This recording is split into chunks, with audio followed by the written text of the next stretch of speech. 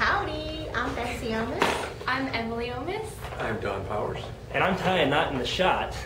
Sorry. But we are here today at the Winston School to talk about attention deficit disorder. And it's also February 13th. And I was diagnosed with ADD when I was in 7th grade.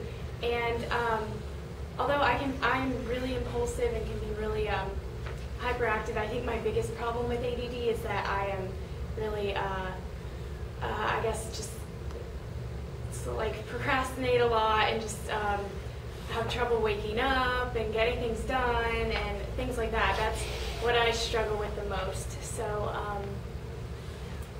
me with is laughing with people. Like I love making people laugh, and I think my impulsivity, if I didn't have that, I don't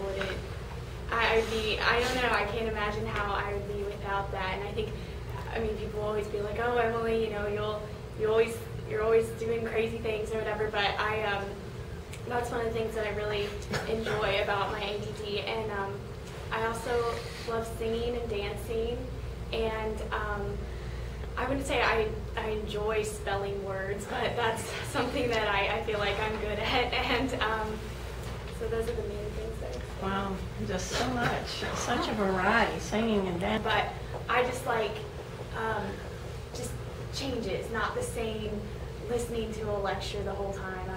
I zone out. And with planners, I actually really love my planner.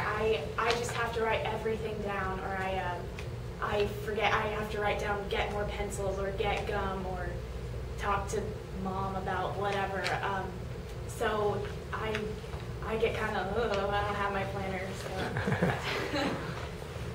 So. The thing with the planners is During lunch, since I used to have it in my pocket and take it, but we found out we're not really supposed to do that. So I gotta go through the nurse. But anyways, I take Lexapro and Xanax daily for anxiety and Inderal when needed, and so that's like for speaking and stuff like that.